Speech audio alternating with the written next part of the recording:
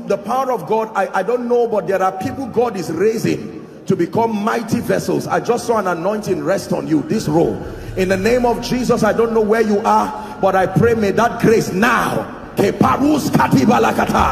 it rest upon you and shift you to a new dimension. In the name of Jesus Christ. Welcome to Christocentric Message. On this channel, you are going to get soul-lifting messages, faith-based content, prayer drills, and videos that would help you grow spiritually. Remember to subscribe to the channel, like the video you are about to watch, and comment. They confront failure as obstacles and stumbling blocks, and they never rise. But wealthy people, in the midst of problems, they are searching for opportunities. They see it as an opportunity to learn and to re-strategize. Every rich man has failed. They have the same destiny as far as failure is concerned. The difference is that they got up, they re-strategized and moved forward. Whereas the failure sat back there. Remember, I gave us an example the last time, how that armed robbers can step into a place. Remember the example I gave us. Armed robbers can step in and rob a house, rob everyone and collect their money, and break the window. And for one, it will be an opportunity for them to change the louvers, right? And change it from the one you have to open manually to sliding glasses. After 2 years, the man has re-engineered his house. Whereas the poor man, after 2 years, he has all the pictures of the theft. And he's still swearing, jumping from prayer house to prayer house that the thief must return his speaker. It's 2 years. 2 years. The Bible says, I will restore the years that the cankerworm, what is my own is my own. And they are arguing, whereas the other person has moved forward. See that? Poor people always see challenges as stumbling blocks and obstacles. They hate challenges because challenges expose them to the fact that they are not, there is a need to improve themselves, and they hate it because they are unwilling to accept the fact that they need to improve. You see, let me tell you, you are really poor if you are embarrassed by a situation that will push you to grow. Poor people love being local champions. They hate challenges. That's why they fight anybody better than them who comes around their vicinity. Have you seen people like that? The moment they are shining and they see somebody who comes and is more competent, they fight him because the person's competence will reveal a weakness in them. But great people associate themselves with those who challenge them. The Bible says to provoke one another unto godliness. If you are the best among your circle of friends, it's a sign that you are a serious local champion. Nobody is inspiring you. Remember, I told us, I don't know if it was here or in one of the meetings, if this is a class and we write a test over 100 and the highest gets 14, was he the highest? But did he pass? And now the person says, I'm receiving speech and prize because I'm the highest. What did you get? 14. And then he takes that same result to write WAEC and gets F. And says, no, it's not fair. I used to be the highest in my school. That's not the issue. What was the standard? Are you seeing that now? So you can compare yourself with mediocres, and because you are the best among them, you think the gates of prosperity will just open. No, sir. It doesn't happen that way. There is a cutoff point in life that you must cross for this money to enter your hand. Right? Now the formula for wealth. Remember the formula. I told you this is the grand formula for wealth. Pastors don't teach it because most of them don't know it. They think that the reason why they are prosperous is because they are preaching the gospel. We established that that is an incomplete truth, is a lie. No pastor is prospering just because he's preaching the gospel. It's not true. Any pastor that tells you that is simply because he doesn't know why he's prospering. It is not because you are a preacher that you are prospering. And at the same time, it's not because you are a preacher that you are poor. Let me use the opportunity and balance this. How many ladies have been praying that a man of God does not come close to them because men of God have been associated? The moment you say you are a poor person, they say, you went to school to read all of this just to be a pastor, as if it's a curse. And people say, may God that sent you go with you. And the lady who is going with you, I pray for you. You see, all those kinds of pity. What? What gave us this wicked mindset? If you come and say, Daddy, a pilot asked me, I'll say, are you joking? What did you tell him? Say, I'm thinking about it. Say, are you crazy? Go answer him and let's change our story. But the moment you say a pastor, say, pastor. What did you tell him? I said, yes. Right. Oh, we have, you see that is a mindset. And that mindset has made many pastors to try to be rich anyhow, to prove to the parents that when I married your daughter, it was Gary you gave me your house, but come and see what God has done. You never get rich just because you are a preacher. You get rich because of what the formula that I taught you. And this is the formula. That the amount of money we receive, your wealth or your income, will always be in exact proportion to three things. Number one, the demand or the need for what you do, your ability to do it, and the difficulty in replacing you.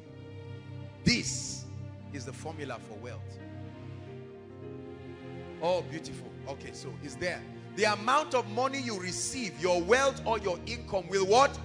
Always, don't forget, always be in exact proportion to the demand or the need for what you do. This is why pastors are rich. Because what they are teaching, there is a need for it. Are you seeing that? Your ability to do what you do is not just a demand for it alone. That you have skill and proficiency enough to do it well. And then number three, the difficulty in replacing you.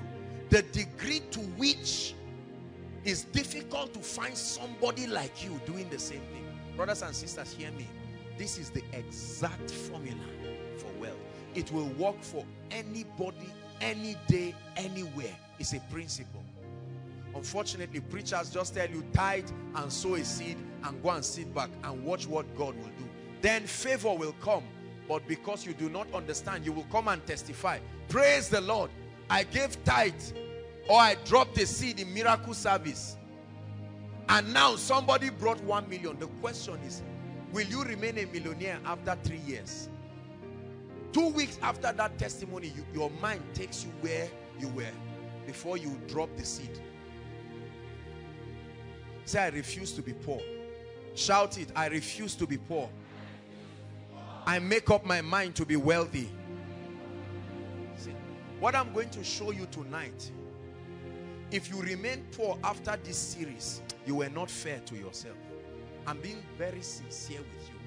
When I show you what you're about to learn tonight, see, let me tell you, brothers and sisters, don't trivialize what you are hearing now.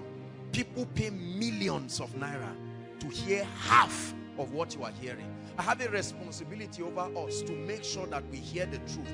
I got a testimony that there's a pastor who is in oil and gas. He's a living faith pastor. And he stumbled across the wealthy place, part 2. Just the part 2.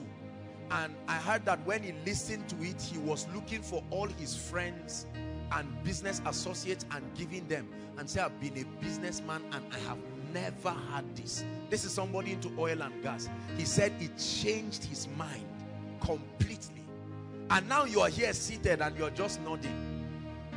Many of our parents, if they had 1/10 of what I'm telling you, I promise you they would have been billionaires.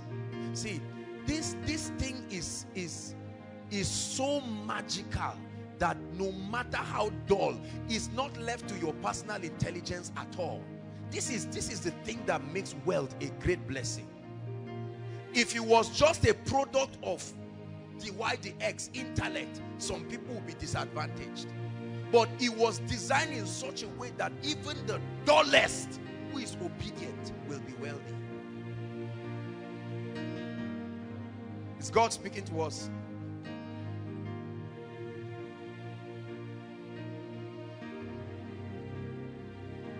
So the amount of money we receive will be in exact proportion to this. And we did a little personal evaluation. Take note of that. Let's go straight to the teaching of tonight. The wealthy place, part 3. I'm on my way, on my way, on my way, to better days. I'm on my way, on my way, on my way to better days. I'm on my way, on my way, on my way to better days.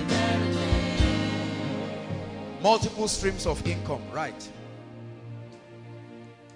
Tonight I want to teach you the law that is responsible for activating multiple streams of income. I pray you value it. I pray from the depth of my heart that you value it. I struggled with sharing what I'm about to share today because I was wondering. See, I hate it when personally, because I treasure every information and I treasure every revelation that I bring out. And the greatest reward that I can receive for this is not 1 million, it's not 10 million, it's not to say come and take a car or take a house. That's not my concern. The greatest reward for this series is that we see people experiencing the financial rain in their lives. For me, this is the greatest consolation. No matter what you buy or sow into my life is as irrelevant as whatever. It will really grieve my heart if after this teaching your finances does not change. I don't know what to tell you again. Praise the Lord. Because this is the very secret of the world's greatest millionaires. Billionaires. All of them. Every single one of them. If you have ever admired them, this is the key. I've reduced the work for you. All the tens and hundreds of books, seminars, videos, and all kinds of sacrifices has been compressed in a series for you to receive. If you don't act on it, there's no reason why you should blame God. Unfortunately, I know that not all of us will act on it. It's a sad truth. That's why Jesus told the disciples, he said, the poor you will always have with you. Meaning there are people, no matter what they hear, they will not change. And the trouble is those who don't change are the ones who will criticize us. They will get angry because they are not doing anything. And they'll say it's not true. What they've taught is not true. People, if I told you now, all of you, take off your shoes. Put your right finger. There's something I'm going to bring out and shake. Many of you say my story will change because you like things that don't commit you. You see why we like fetish things? Africa, for that matter. They say turn around and slap something 3 times. Say go, it's done. The man leaves rejoicing because that spirit of laziness. We hate it. Whenever you tell people it's up to you, they say no, do it for me. Just do it and give me the result. God will bless you. Unfortunately, life is not like that. We like awoof. That awoof mindset has done a lot. We like telling people thank you. Just do it and you say, really? Just for me? Unfortunately, not everything in life is a gift. There are things that are rewards. They will commit you.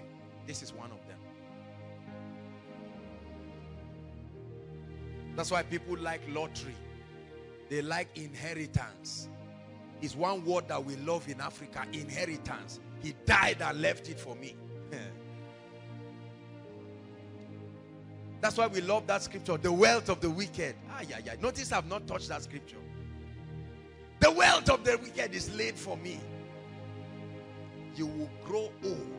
That scripture was written, wait, hold on. That scripture was written before our forefathers were born. Is that true? That scripture was even written before colonialism. And those who quoted it died without touching the wealth. My Bible says God gives to a man that is good in his sight wisdom and knowledge. And then he gives to the unbeliever to heap and to gather that he may give to the believer. We think that it's just because we are singing praises and tithing. Then Dangote will get up one day and say, Shahoma, There is an anointing on me. I don't know what is upon me. Please come. This is my sugar company. Is your own.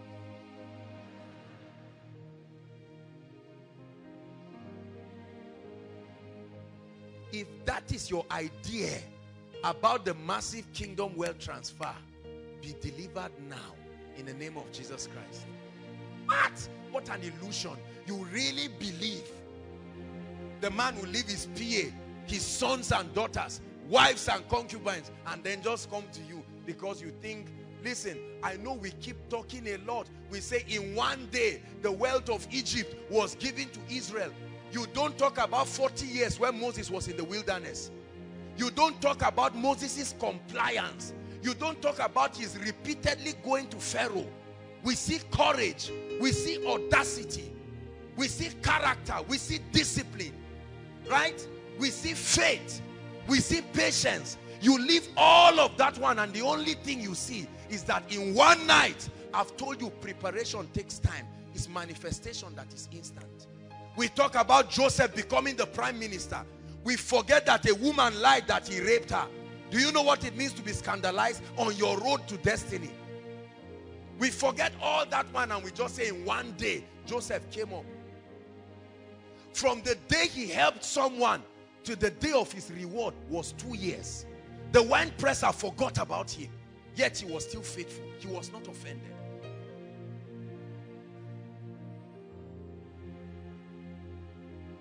We are the ones who have deceived you. Pastors are the ones who have deceived sincerely and innocently, but very wrongly. And we must admit it. I told you many pastors do not have financial literacy. Why? Because all we do is copy and paste. I go for a pastor's conference, I hear what a man of God I honor says. And you see, the fact that you are the wealth of ministers is a very special case in Nigeria, because a man as a pastor may not have financial intelligence and yet be rich because of the way ministry is done. Are you getting the point? He is fulfilling the law, although he does not know it, so he is rich. And he thinks the reason why he's rich is just because he's anointed. No, sir. This is the reason. So many people are under pressure. If I must be rich like my daddy or papa, I must be a pastor. Right? So there are so many people who are not called into the fivefold ministry, racing to make sure they start churches in a hope that if I have plenty members, imagine what it will translate to. Let me tell you something funny that someone told me. I think it was a year or two ago. We were somewhere and I paid for something, and the person looked at me. Said, man of God, you are the people who enjoy ministry. See all the plenty crowd in Koinonia. You see why he's poor? Because in his mind, he's saying, Abba, if everybody, prophets of it, everybody gives you 10,000 or 1,000. You see that? On Koinonia database, there are about 6,500 people. Multiply that one times, even one. This is how poor people think. They just say, Kai, apostle, tell us the truth. You are enjoying. See, if that's what you are thinking, how much have you given me? How much have you given me, your personal seed? No, that's wrong. That's not how you think. That's not the reason why men of God are prosperous. Multiple streams of income. Let's go to the business of the night. Are you blessed? Yes. Genesis chapter 2. Sing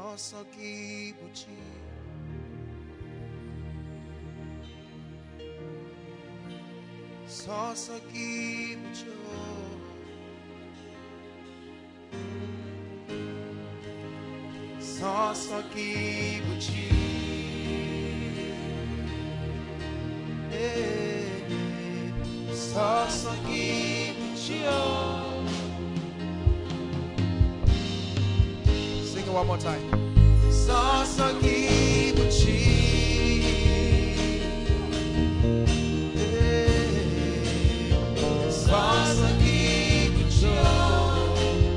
Verse 10. Genesis 2 verse 10.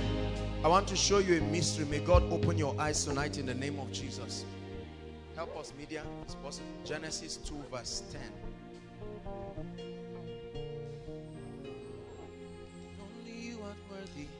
Everyone read. And a river went out of Eden to water the garden, and from thence it was parted, and it became what? 4. Next verse. The name of the first was Pishon, that which compassed the whole land of Havilah, where there is what? Stop. The Bible says, look at me. From Eden there was one river, and then it said the river parted itself into 4 streams, and it started telling us that every one of the streams had a particular treasure. In one of it there was gold, and the Bible says the gold is good. It started listing precious metals and so on and so forth. Are you getting my point now? So one river parting itself into 4 streams. A particular man of God said this, and I believe so much. The secret to oceanic wealth is having multiple streams of income. A stream can dry, but an ocean never dries. Never dries. An ocean never dries. A little stream can dry, but an ocean will never dry. This from scripture becomes for us a revelation into constructively building a robust, recession-proof financial life. Multiple streams of income.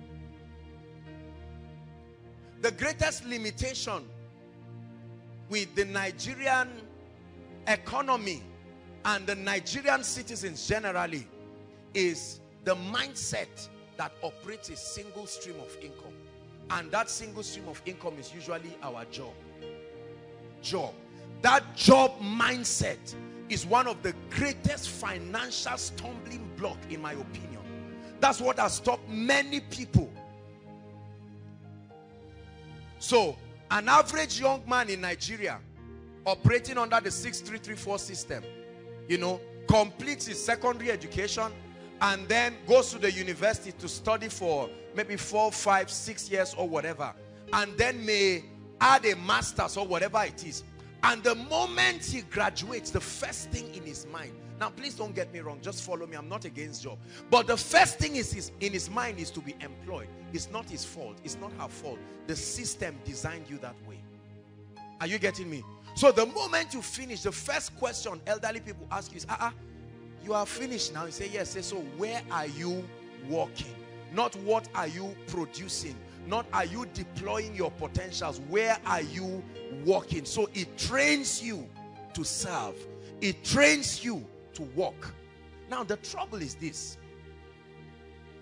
The average salary of a young graduate or even somebody that is working well in Nigeria ranges within 50 to 100,000. Is that fair enough?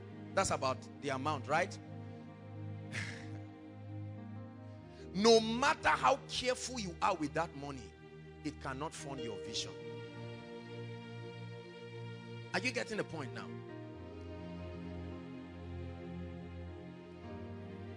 A job was never designed to completely fund your assignment. Getting one stream of income or staying on one stream of income is the key to insufficiency and perpetual financial struggle. Please listen to me. Operating under one stream of income, I don't care how successful that stream is the key to insufficiency and perpetual financial struggle. That's the reason why many people never have enough. Now you are working and they think the problem is that their paycheck is just 100,000. Then they now rise to a managerial level where they may be earning about 250, maybe 350. Some people never even earn that much. And then they find out that things do not change. Right? Because of Parkinson's law, that your need will rise to meet your level of income. The meaning of that is you cannot be earning 300,000 and be eating at Mama Put. Is that true? So while you were earning 10,000 or 20,000 or 50,000, you can go to a place where you eat food for 70 naira. But you cannot be earning 300,000 and go and sit down eating the food for 70,000 naira. So your need, your expenses will rise with your level of income. You were earning 50,000 and you were able to do something decent with it. And then you forgot that you are going to get married. You thought your wife was a toy. You don't know that she's a human being with a stomach to eat, a body to dress, and then you had the guts to get her pregnant. Here comes your twins. See that? Yet, hold on. Whether you call them children or adults, financially, they are three human beings. Are you getting me? Regardless of their level of consumption, they will still take something out from you. And then you have a dog. Oh, and then you have goats. You see, you don't know that once it is a living entity, it must consume. You have been counting yourself alone. Are you getting the point now? Now the trouble is, there is nothing called job security. Job security is an illusion. You know what job security is? Job security means that you are working in a place where your stay can be fairly predictable, that you can build a financial life around it because you think that in the next 10 or 15 years you will still be there. In the Nigeria of today and in the 21st century, the concept of job security does not exist. Praise the Lord. Everybody say hallelujah. Say, I got a federal government job. Which one? Civil defense. And you laugh to mean that for the next 20 years I will be there. You really think so? See that? So we find consolation. Oh, I'm working in a bank. And all of a sudden you get up one day and your director tells you, sorry, we are downsizing people, and here's the list of those who must go. What did I do, sir? I said, no, you didn't do anything. We really appreciate you. In fact, your services are well needed. Can you leave? I remember somebody who got a job. I think he was with Etisalat or Airtel, one of these telecommunication companies. He was very happy. At the point he was preparing for his marriage, he prepared based on that budget. Then they now told them they are moving the office to Ibadan or something. And they told them they will share. You either follow them to Ibadan or they will give you 200,000 and off you go. And he smiled and collected the 200,000. Because you see, when you are poor, you think 200,000 is a lot of money. Until you collect it and find out that the money to transport your in-laws or to transport yourself alone will finish everything, and then you find out that you are... I will never forget, a few days to his wedding, he refused to come to the place where the wedding would take place. I had to call him and say, where are you? He said, I'm so place. I said, leave that place right now and come. What is all that? Can't run away. Just come and trust God.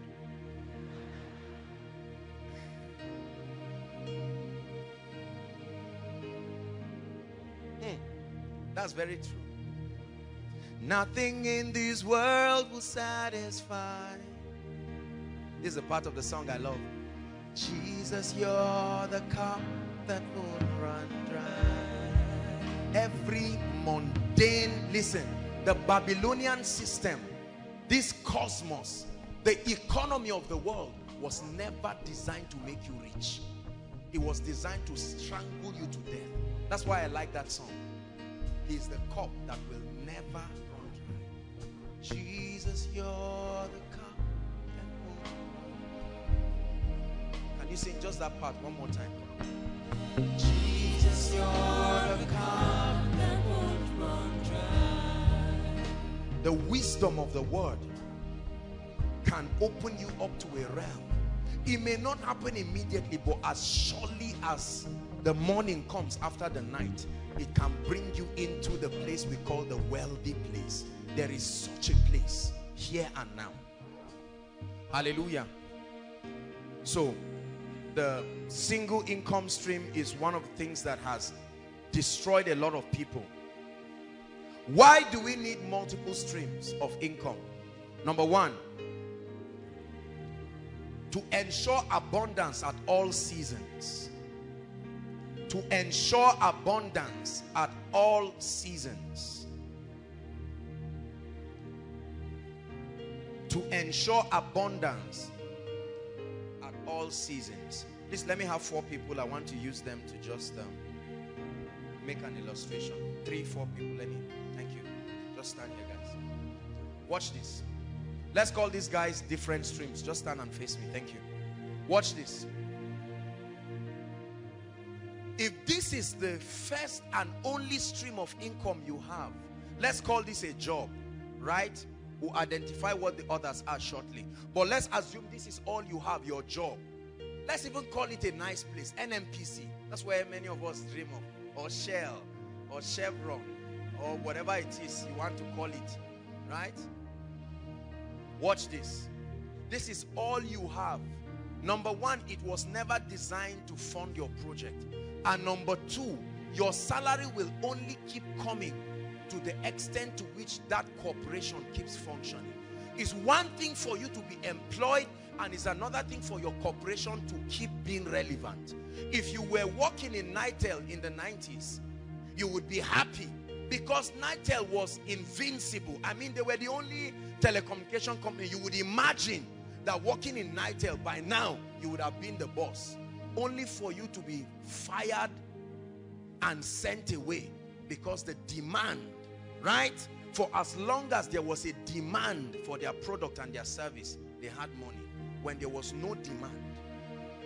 Number two, if you were working in NIPOST, post office, right? And you were working as the secretary using the typewriters, whether electronic or manual, doesn't matter. Right now we have emails. I remember when we used to post letters. In fact, even we the young people have experienced some dramatic transitions. Remember when they used to use card? You get a card and then you load it 200, 500 and you slot it in one big something and you hold it, you know, and then you are trying to talk and then the card just finishes and it starts beeping, only for you to go and buy another one. Imagine within the last 10 to 20 years, the transition that has happened. So for you to say job security in terms of working in an organization is a mirage. The service that organization provides may be inelastic, but then the question is, what is the guarantee that they will still need your service? How many people do we know seated here listening to me right now, many who are following us online? How many people do you know started working very well and they were happy? They gave tithe, sincere people, and now they've been laid off.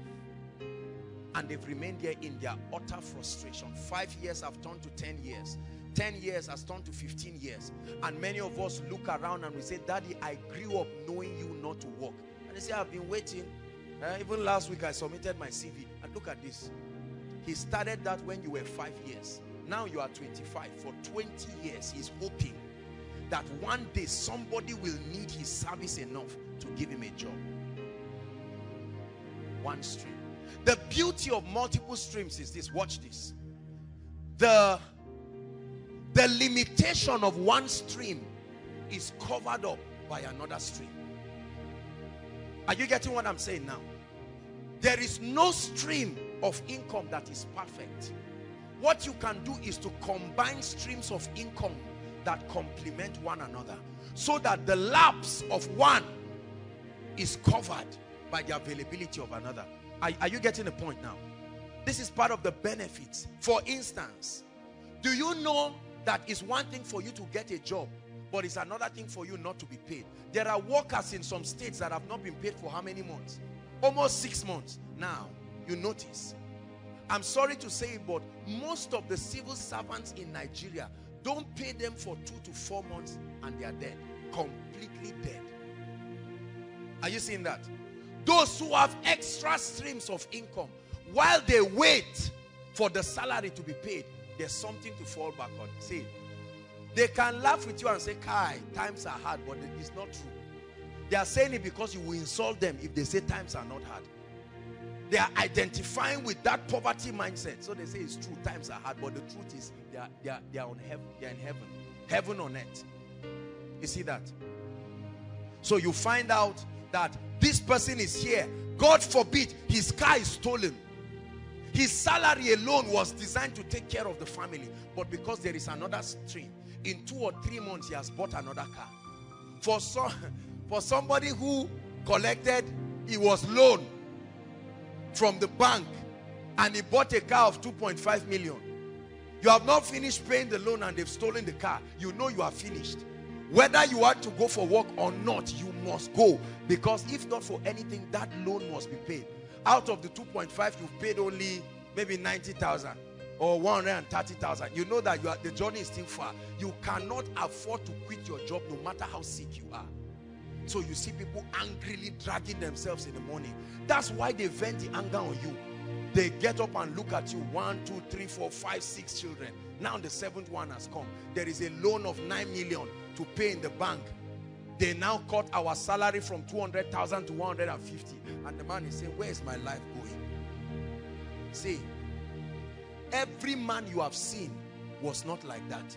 Every man you have seen who is angry, beating his wife, I can tell you, if that's how he toasted the woman, she would have told him no. Something made them happen. Notice men from 50 years and above. That's why people don't even remember Father's Day, because all we remember about fathers is they are cruel and wicked. It's not their fault. It's the inability to learn what I'm teaching you. And if you don't learn it, I guarantee you in the name of the Lord, you are on the way to becoming exactly like that. Absolutely. In fact, it will be harder, because the 21st century, living in the 21st century right now, is a lot more difficult and complex. Right?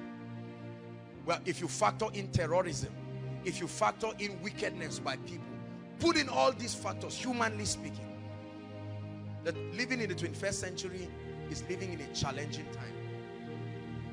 Your advantage is in the fact that you have many streams. So you are an ocean receiving from many streams. If one stream dries up, there is another that can complement. While you're working on that one, then there is another. There is no millionaire I know except wicked and godless and corrupt and wicked people, except those ones. But there is nobody who is a millionaire and a billionaire. And trust me, I've met a number of them in my life. None of them operates under one stream. It's poor and average people, civil servants, that operate on one stream of income. You calculate everything, what the father and the mother is getting. For some, it's not even up to 100,000. And yet the school fees of one child is 75,000 or 50,000 or even 30,000. Why would the man not be angry? Do you know how many angry people are in Nigeria? Have you seen them lately? You stand outside tomorrow morning and just watch. Just get a chair and sit down and watch people angry. Somebody will be moving and just kick something. Oh, and it just stress. Don't laugh. Oh, I'm very serious about what I'm saying. You are laughing now because somebody is giving you money all the time. By the end of this year, they will tell you you have come of age. And we have seen how God has helped you thus far. From now henceforth, you are on your own. That's when it will dawn on you. You will go back to your notes and start reading everything that I've said. I saw this happen to my father. I saw this happen in my very family. I saw this happen to many pastors, sincere people, very honest people. This has happened to many ministries. There are many beggarly ministries. This has led people into witchcraft. It has led people into corruption. Get the implication of this. It has led people into 419. It has led people into all kinds of things. Whenever they catch armed robbers or they catch prostitutes, look at our ladies. Many ladies have gone into prostitution. Do you know that I saw a shocking statistics that I think is it about 40% of the firstborn in many families are not the product of the husband and the wife. When we get to heaven, there's going to be a lot of confession.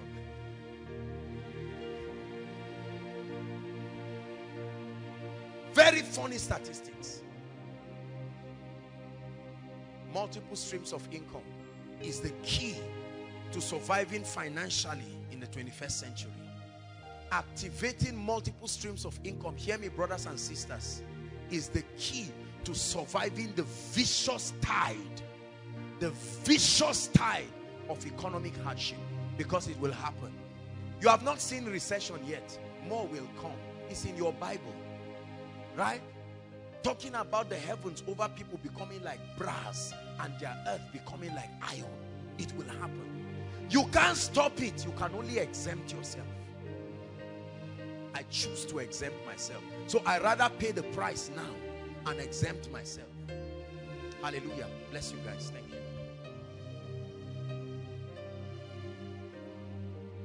So the limitation of one stream is covered by the availability of another. Now watch this. I want to teach you something about the benefit of multiple streams of income. Write 2 words down. 1, cash flow. Please, quickly, let's save time. We have to finish what we have.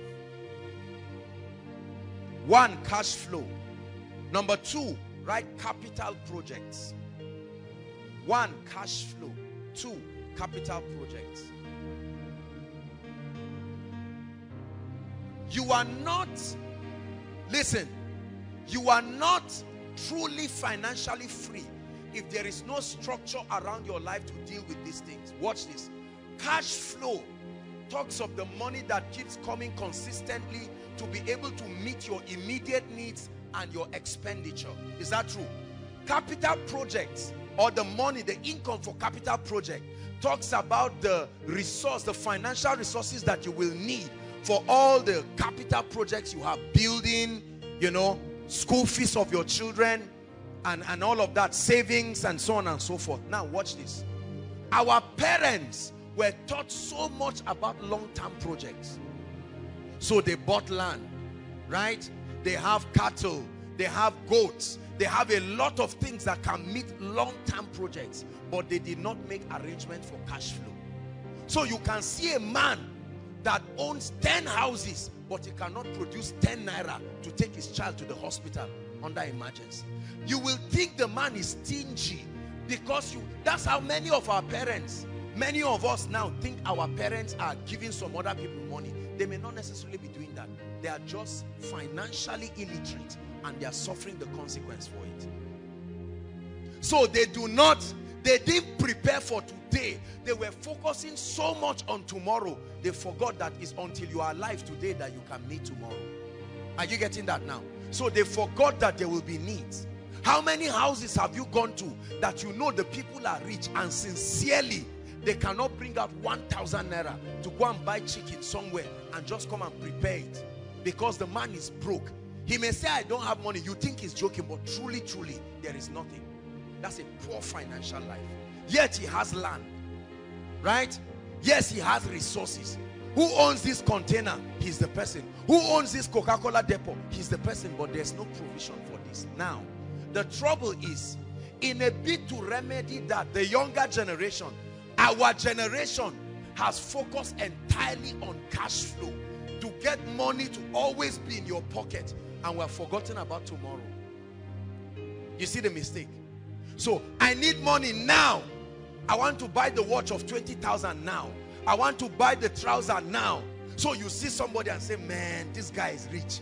The watch of 20,000, shoe of 15 or 20,000. You are wearing a suit of this. You calculate everything on him and he's standing. He's wearing 200,000 and you are beguiled to think he's very rich. Steal everything he's wearing and he becomes a beggar instantly because he's not preparing for tomorrow. Are you getting what I'm saying? So financial literacy is the ability to keep that balance such that you can eat today, you can live well today, and then at the same time prepare for tomorrow. There are many of our parents, you will start enjoying their money when they are 80 years. At 8 years, the project they started 20 years will now come to fruition. But at that time, they are too old. They can't do anything. They would die and leave it for uncles who will swear that they will charm you if you don't leave that money alone. And you will quietly just leave. Are you seeing that now? And then we, the younger generation, are so obsessed. I'm amazed to see the way our generation is so obsessed about producing instant results. Watch people that graduate. Everybody wants to show I'm working. I now bought a car, a BMW, and I no longer use the road. I now fly. I fly around. I'm flying to this place, I'm flying to that place, and then you carry your phone and say this is iPhone what? iPhone 6. Have you seen the speed of the internet and so on and so forth? And then we use this to lie to ourselves that it means we are rich. That's why every rich man will look at every small boy just behaving and nod his head and say, this guy is about to regret it. Unfortunately, most of our sisters have been trained to identify those kind of people and define them as being rich. So you come back and say, is that brother that asked me? And they say, which one? The poor one or the rich one? And then you say the rich one, meaning the one that held that phone, the one that the watch or the shoes and all these were glittering. You will be in big error. Because if you neglect today, you will die today and never meet tomorrow. And if you concentrate just on today, you will enjoy today. If you wear the clothes you should wear tomorrow today, you walk naked tomorrow. If you eat the food you should eat tomorrow today, get set for hunger. Are you getting what I'm saying? So my goal in the teaching tonight is to be able to help you structure your financial life such that you will be able to at least have something to live by and then prepare greatly for the future. Praise the Lord. Hallelujah. Thank you, Jesus, for wisdom. The key to activating multiple streams of income. Write this down. You do not activate the stream just by blindly starting up many businesses. Now, I listen to business people a lot, and I've had the privilege to be and speak in a few conferences. But the problem here, watch this. For many people, the danger is that they just tell you, go and start up a business. Aside from your job, do something else. That teaching is very sincere but misleading. If you have received that teaching, I want you to throw it away now and listen to what I'm about to teach you. Because for many people, that's the circumference of your business seminar. Are you getting blessed? So they've told you, together with the job, start something. Anything, just start. No, sir. You will start and fail woefully.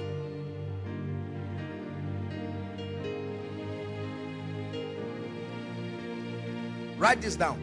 God's system for activating your streams of income. I want to teach you the kingdom system. There is a Babylonian system of establishing multiple streams of income that ends you in frustration, ends you in penury, or you will be rich but at the expense of your salvation. You will be rich but at the expense of very important things in your life. Everything that we do, we must do it from the perspective of the kingdom. And this is where men of God must balance. I believe in reaching out to business and getting a lot of business people and their ideas. But please hear me. You must be careful.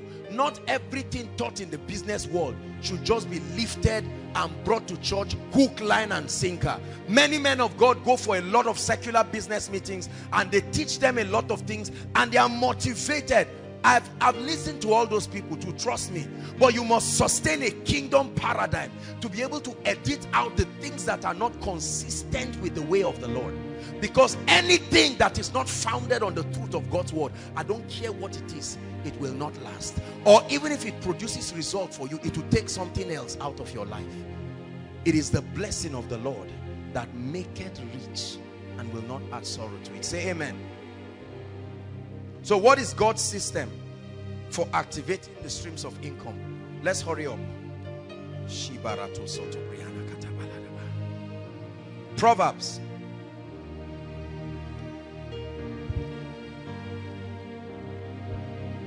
The book of Proverbs, very quickly.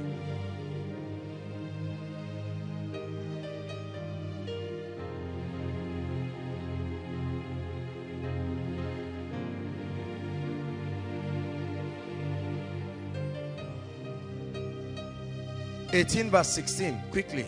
It's a popular scripture we always talk about, but from here we'll rush so that we'll finish on time.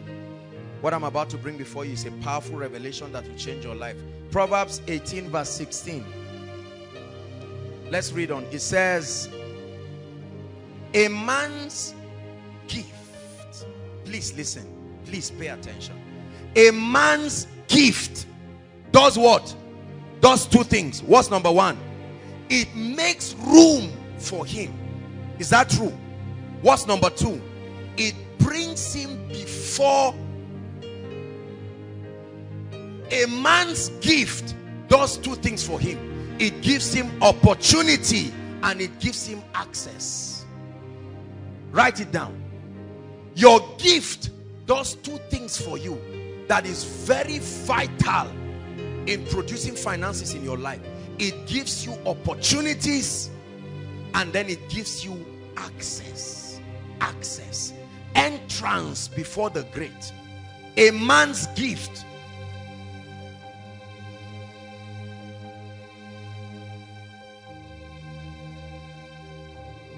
So how do you identify the streams of income in your life?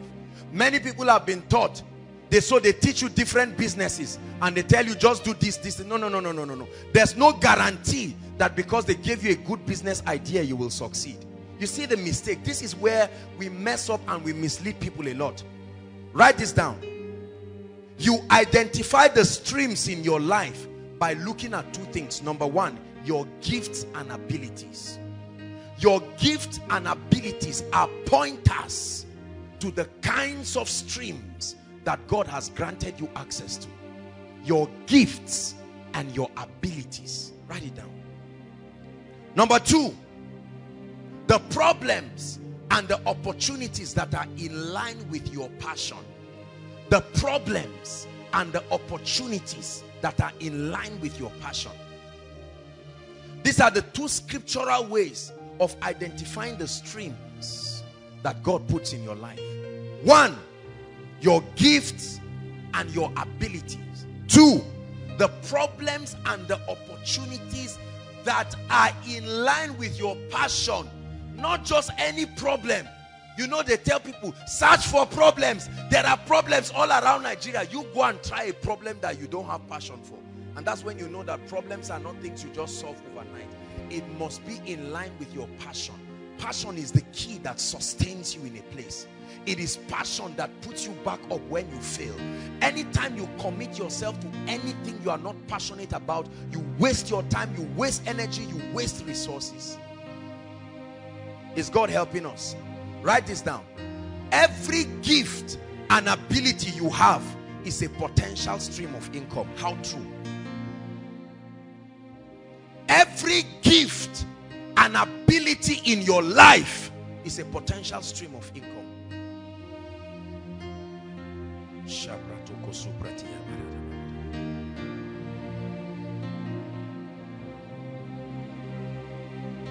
Every gift and every ability you have is a potential stream. Look at David, for instance.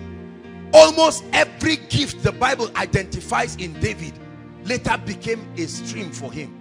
His ability to play, right? His ability to be faithful in service, his leadership skill, everything was utilized in his life. I'm about to make a statement that is very striking, maybe controversial, especially for pastors. I want you to listen to me. Do not let men box you into one stream and stop you from exploring other streams. Don't get into that illusion of making people box you because they identify and they know you as functioning in one stream. If you are not careful, people can put you in a box. They know you as a pastor and you remain a pastor and die a pastor. There are other streams crying for expression. But the religious environment keeps people down and keeps people poor. There's a lot that I want to say here.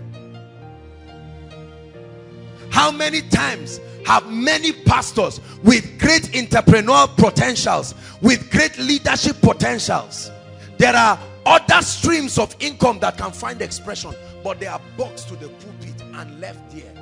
Why? Because people say you are a pastor, and the meaning of that is remain there, be poor there, and die there. This kind of mentality does not longer exist in the 21st century. You cannot live in the 21st century with this mindset again. Or I am a civil servant. So when you call people, you say those who are civil servants this side, and you see a mass of people like bees coming to this side. Those who are businessmen this side. That thing is about to change in the 21st century. That concept of choosing whether you are a civil servant or choosing whether you are an entrepreneur. Are you getting my point? There must be a weaving of it to survive the vicious financial circle in the 21st century. Are you getting blessed? Is God helping you?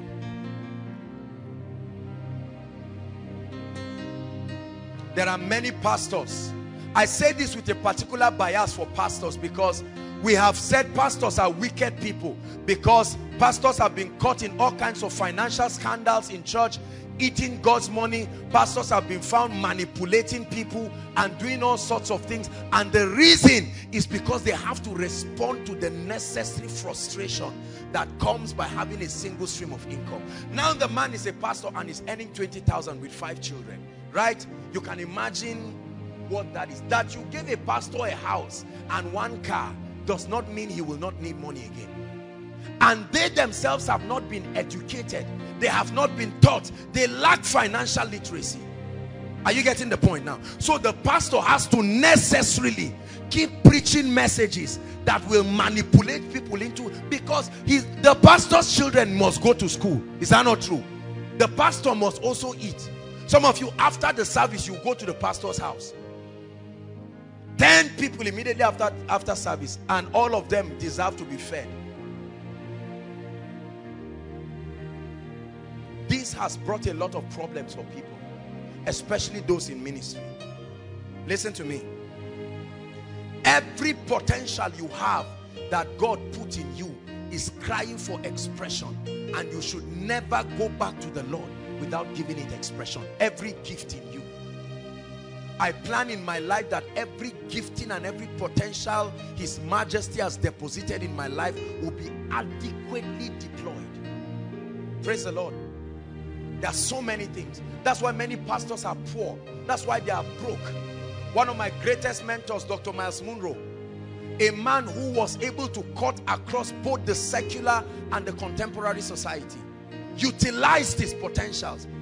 As a pastor, he was the senior pastor and the founder of Bahamas Faith Ministry International. And yet, at the same time, brothers and sisters, he was a consultant for 16 presidents. How many?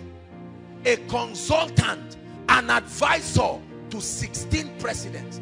At the same time, he was so notable, the Bahamian nation had to make him an ambassador. Imagine that. And then at the same time, he owned an aircraft company, not aircraft. They are busy shouting that people are buying jets. Many of you may not know. Let me explain it to you. What it means, he not owned one aircraft, Boeing 737. No. He owned a fleet of aircraft, the very company that deals in it. And yet he was a kingdom man. He lived well on earth and is gloriously honored in heaven. That's why he was a man of integrity. He was not just a man of integrity because there was absolutely no need. Why will you steal church money? For what? How much is the money? Are you getting the point? I tell you the truth. Not exposing people to the different giftings in their lives to deploy it, and then leaving them say, it's like you are hungry, you fasted for 3 days, and then they make hot food, nice food, rice up and steaming, right? And then one drink is in front of you, and they say, just keep your nose and be staring at it, but don't touch it. That's the same frustration that happens to a pastor, that you live with millions in a church account, and he's sitting down, and his son, he cannot pay 30,000. They must be thieves necessarily. With time, even if their conviction, you see that? Don't trivialize what I'm sharing with you. That's the reason why many pastors cannot be bold in teaching the truth, because they have inconvenienced too many people. And God is helping us tonight. Say after me, in the name of Jesus, I am gifted. Shout it in the name of Jesus. There is a gift upon my life. There are graces upon my life. There are abilities upon my life. And I will deploy every one of them to become a stream of income. Even if God tells me to drop ministry today, I will never be poor for the rest of my life, because there are other streams. Are you getting me? Before God called me, I was doing something. Is that not true? You see, many of us act as if, oh, God found people lazy. Go and read your Bible. Everybody God called into ministry, he called them from a standpoint of diligently doing something. Moses was tending his father-in-law's sheep. Is that true? Every single one. Peter, they were all fishermen. God does not call lazy people. Please don't make it look like being in ministry is a license unto laziness. There are too many things I can do with my life to bring me stream of income. If I'm not a preacher, at least I can speak. Right? There are so many things. There are books to write. I have different thoughts on different areas. I can document my persuasions. There are all kinds of financial and business vehicles to set up. So don't you see a man of God rich and just think it's church money, or just think and think, are people not dashing them money? You see articles blackmailing men of God all around and saying a man who was poor, but now he has, as though he's not supposed to be blessed. People are arguing and complaining about 1 jet, 2 jets. My goodness, I don't know what will happen by the time we come. If we need 100 jets, we will buy all of them. I guarantee you. Very unapologetically.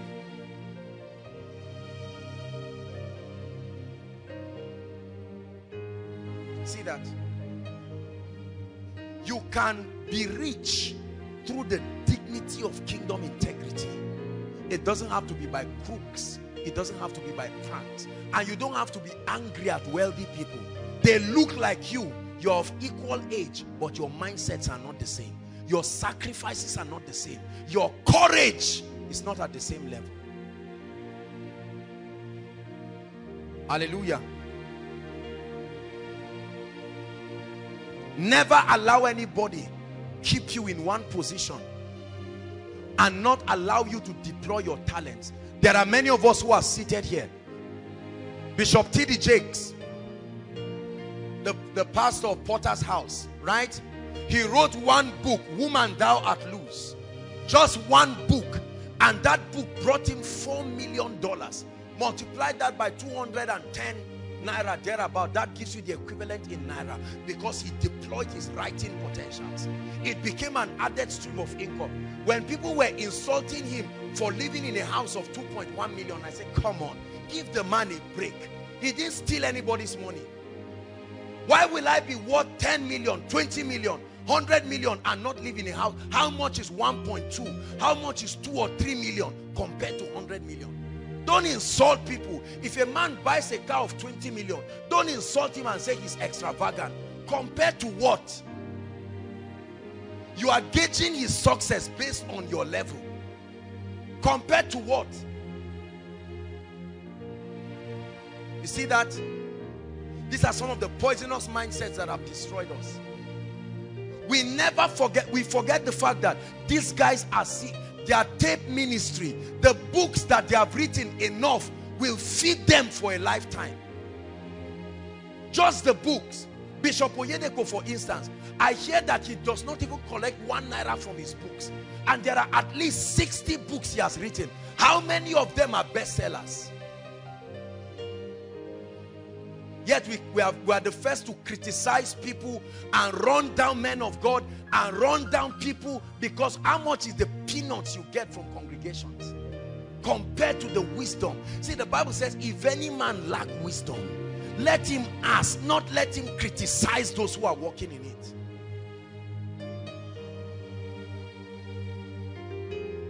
Hallelujah.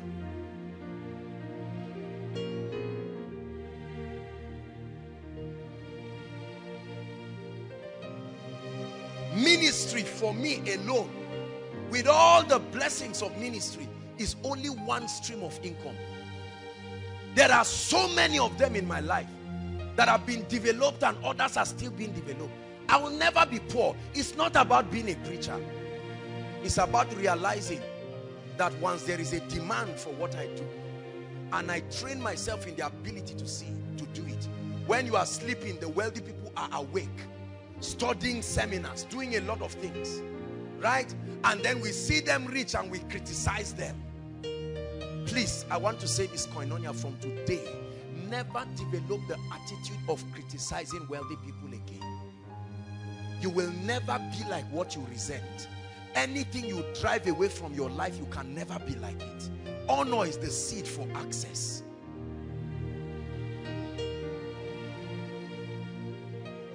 Hallelujah.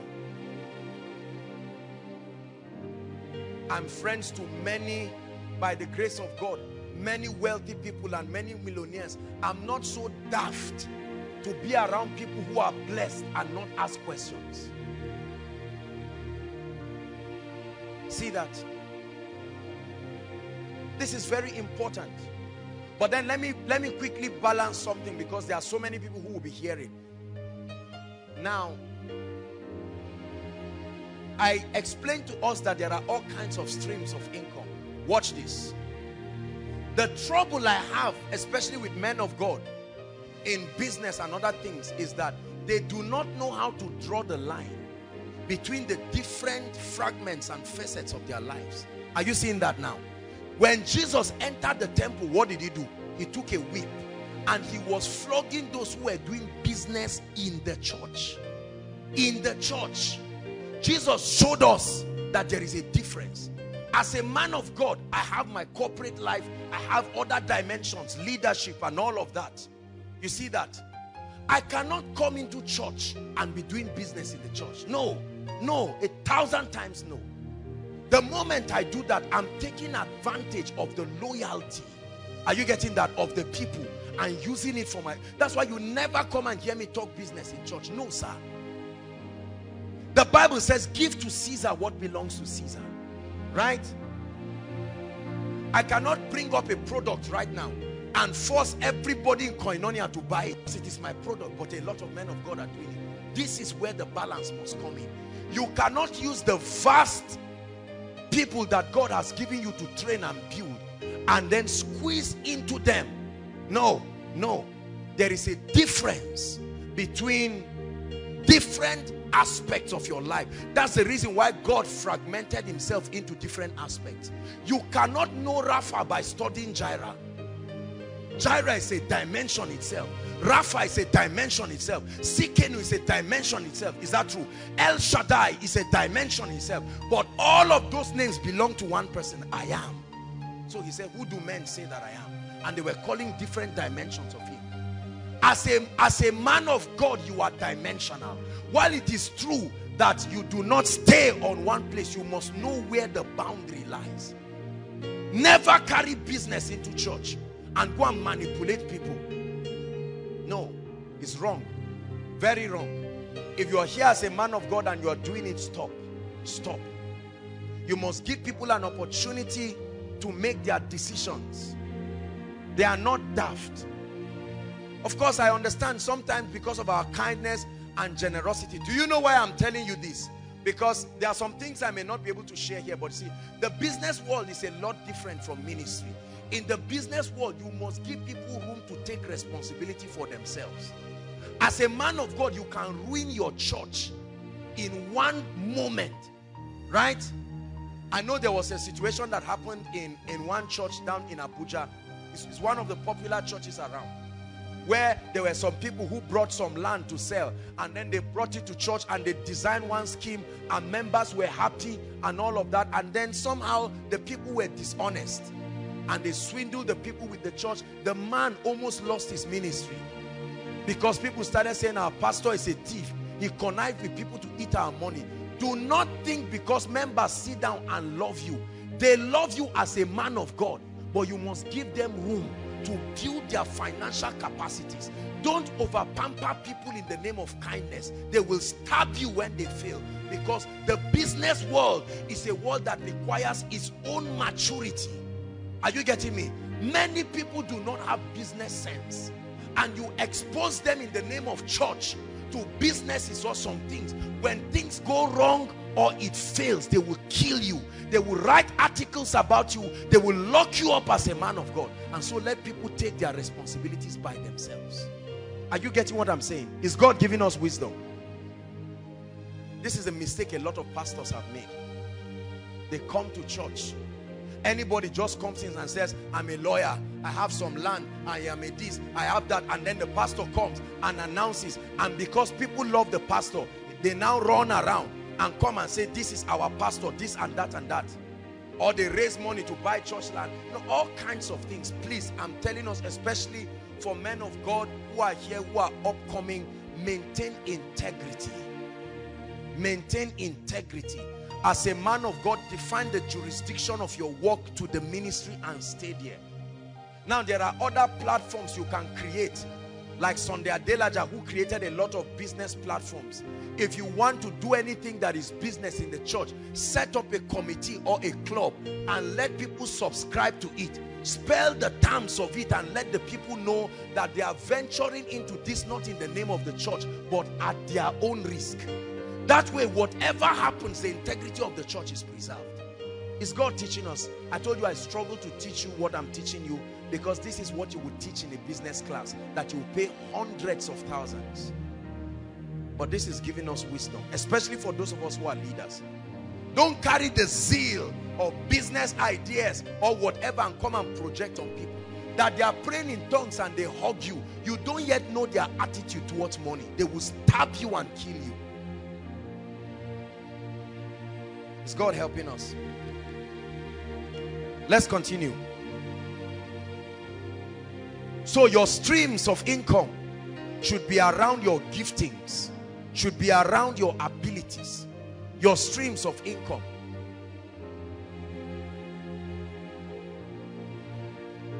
Now look up. I want to teach you something, please. Very important now. Write this word down. Time. T-I-M-E. Write this word down. Time. Your life on earth is measured in time. Don't forget this. Your life on earth is measured in time. That means whatever you give your time to, you have given part of your life to. The time you are giving your employer or your job, your office, is part of your life you are giving to them.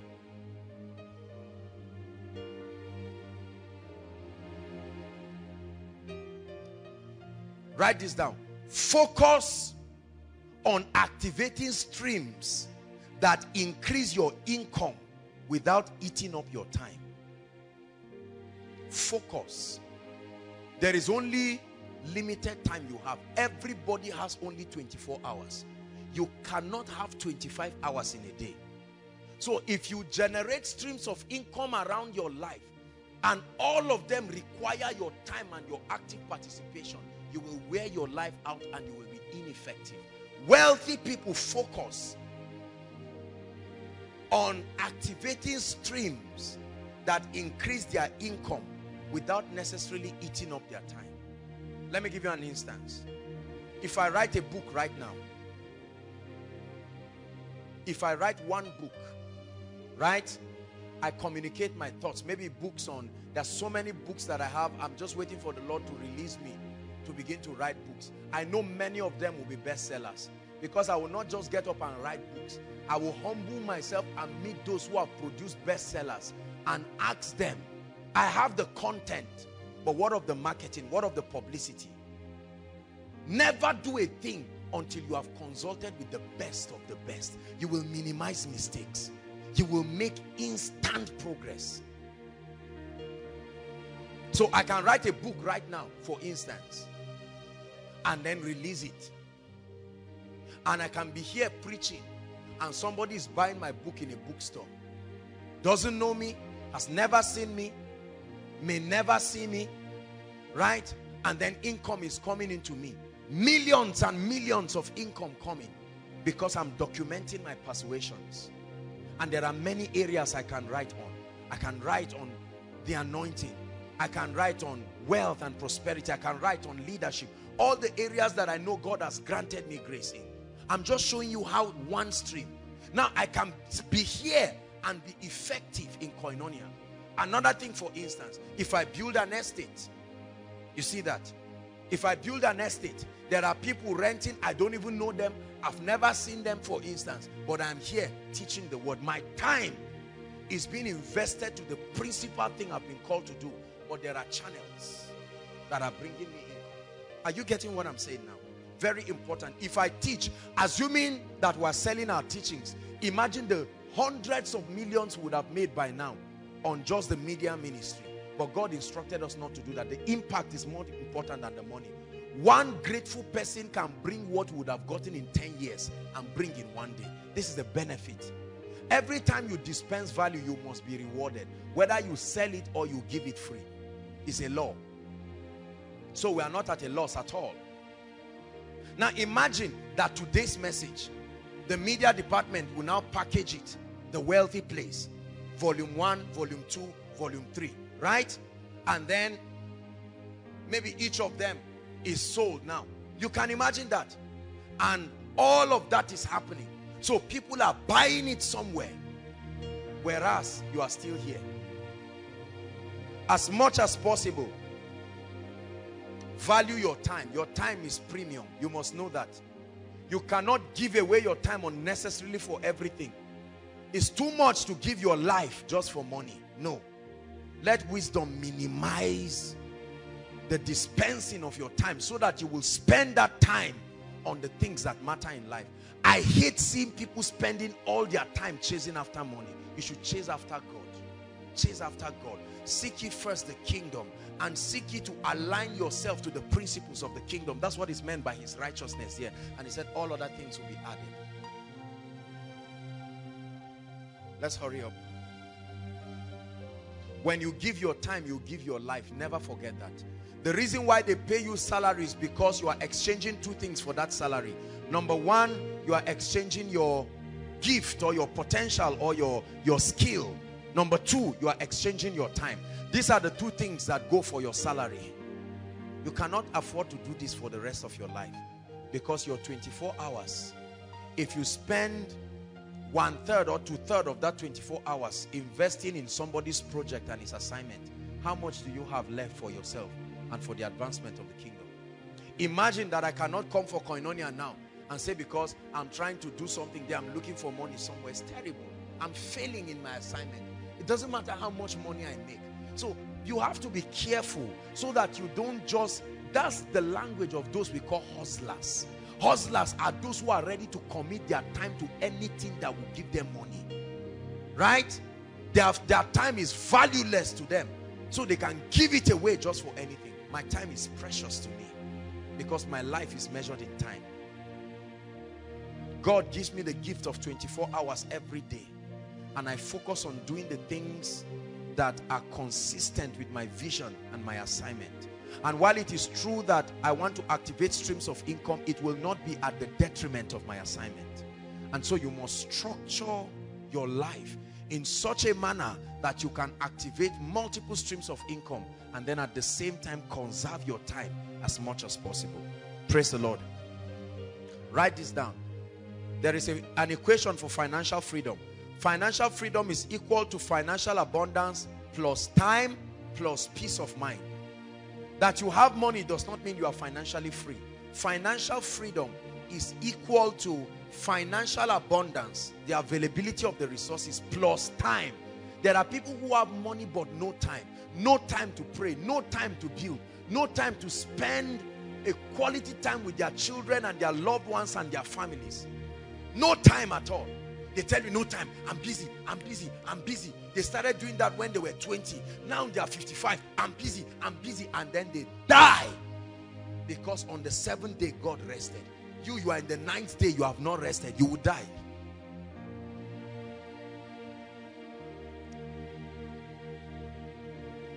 Hallelujah.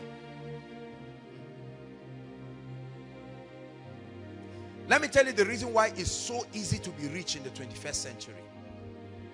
In the school of prosperity, especially in the 21st century, almost any and everything has a demand. There is a demand for almost any and everything.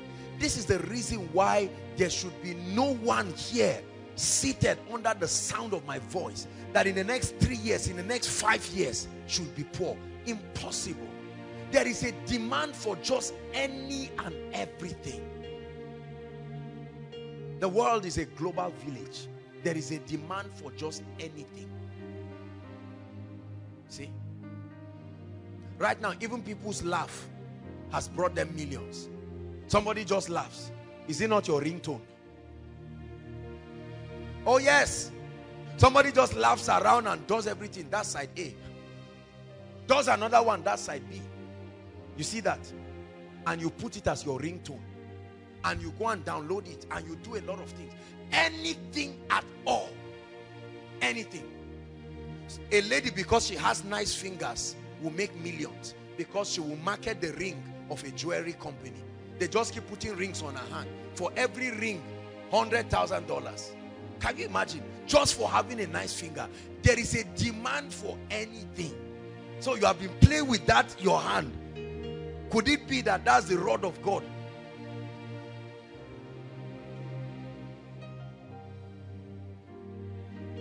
Just for being fine. You can wipe poverty away from your life forever. Right?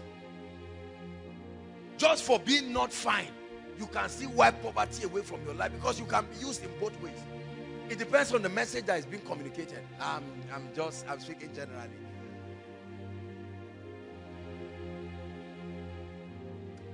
There is a demand for everything. Absolutely everything. No matter how little the skill is, there is a demand for it. Look at how pastors, you may sit down and think that there are already too many pastors. Allow the glory of God to come upon your life and see how many people will scrounge after that. From today till Wednesday, non-stop, I have ministrations every day. I have a meeting morning and evening. You will think there are already enough pastors.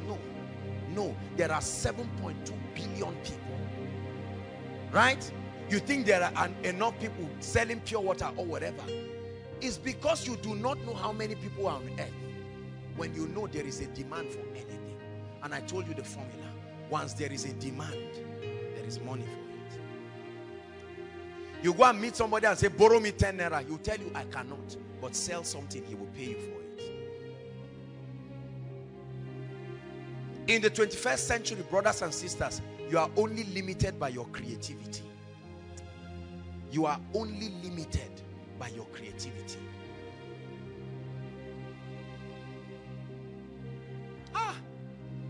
There is a mighty financial army that will rise. Even if you don't pay attention to this, I know that there are millions of people who will take this message and will run with it. There's an army rising up. There's an army rising up. There's an army rising up. They will break every chain, break every chain, break every chain, break every chain, break every chain.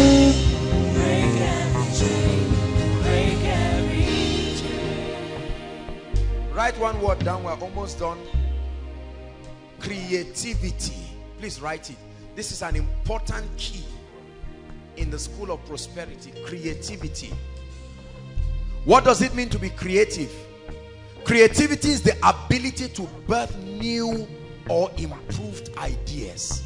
Oh, this is key to your life. The ability to birth new or improved ideas. If you lack this one ability, you will never be rich. Because that's the key to being different. That's the key to being unique. It's not just what you do, it's the uniqueness in it. And the key to being unique is hidden in one word: creativity. The first revelation of God in the Bible was not as a savior, it was as a creator. And he created us in that image, creativity, what we were born to do. Anyone who has a mind has the capacity to be creative. Your destiny is at the mercy of your creativity. This gentleman can produce this 30 minutes of deep, intense worship just with instruments, and he will pray and fast and train himself and just package something like this. He can call it anything. The Dew of Heaven, part 1. Millions of these copies will be sold because people will put it in their phones. Can have a contract with most of the people, iPhones and iTunes and all of these people, and they can put it, they can even put it by default in many gadgets, and is blessing people. Millions of people are buying it, and this guy is getting blessed because there is a demand for everything. That's why Don Wen will never be poor. I know you gave your life to Christ at his song, but he became rich because you bought the thing. Yes, he never sleeps, he never slumbers, but you bought it. Or at least it was given to you. There's an army rising up. There's an army rising up. There's an army rising up. They will break every chain. Break every chain. Break every chain. Break every chain. Break every chain. Break every chain. Break every chain. Break every chain. Creativity is the key to effectively creating a demand for your gifts or your potentials. The reason why nobody has placed a demand on your gift is because you have not added creativity to it. The reason why your shop looks like that of every other person is because you are not creative about it. Let me tell you, in the world of prosperity, you lose by becoming like every other person. Your uniqueness is what stands you out. Your competitive advantage. There is what you get in koinonia that you will never get anywhere. It cannot be cloned. There is what you get from my life that you cannot get anywhere. There is what I should get from your life that I cannot get anywhere. This is your key to prosperity. Men will never come to you if there is an alternative to you. They will come to you to the degree to which you are uncommon and unique. I hear the chains falling, falling.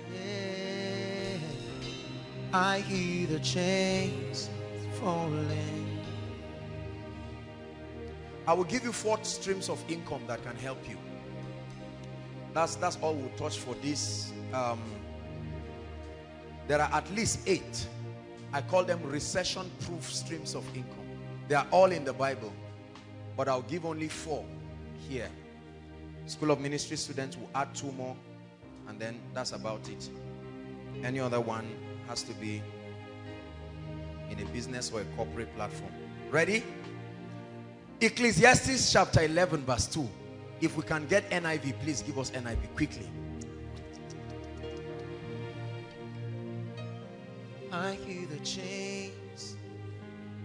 Can we get NIV? Okay, fine. Ecclesiastes chapter 11 verse 2. Please, let's save time.